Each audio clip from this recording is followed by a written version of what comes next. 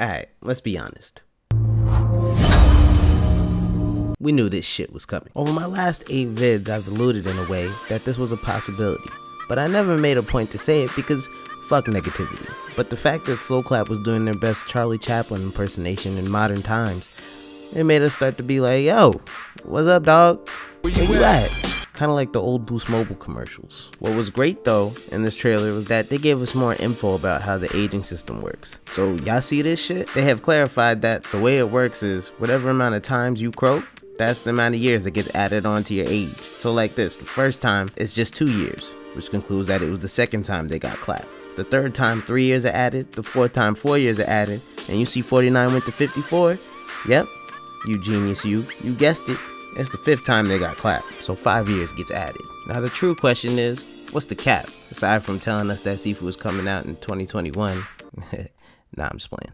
Personally, I believe they will have a set age cap, like in the 80s, maybe possibly before that in the 70s. But I also feel as though they would give you the option to make your own age cap, to give you a choice of how difficult you want it. They might let you choose a cap at 54 or 58 or 70. Y'all know what I'm saying. Obviously, there will be a capped age in which you can't go beyond it, even in your own customization. But don't sleep. In a lot of Eastern culture, martial arts, movies / shows, there's always a teacher or a Sifu who is quite old and they're still whooping everybody's ass. Clearly, we'll have to wait and see. But I'll tell you what I didn't know was that fucking Assassin's Creed was making an appearance in here.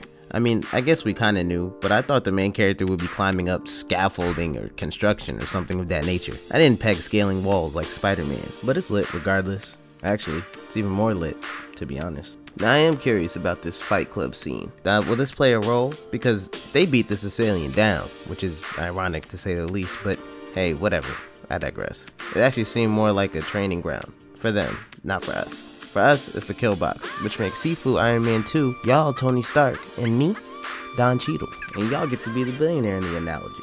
Don't ever say I don't love you. Of course, that means Slow Clap is Marvel and Paul-Emile Bouchel is Jon Favreau, the director, not the actor. But it is what it is. And the point is, this trailer was fire. And every time they make a new trailer now, I just keep thinking, this game is going to be better and better than my initial thoughts.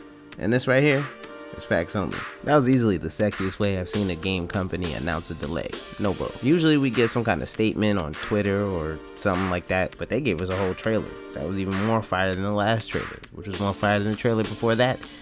Yeah, I get where I'm going. All I'm saying is, it's all good. I appreciate them letting us know about the delay, and I'd rather them delay it than give us something that wasn't what they wanted it to be, which means it's gonna be something that we want it to be. So, I'm hyped. Now we got a little bit more time to get hyped. Y'all let me know your thoughts on the new trailer, on the delay, down in the comments. Don't forget to like, comment, and subscribe, and join the Afro Pirates. And I'm gonna catch y'all on the next vid, alright? Peace.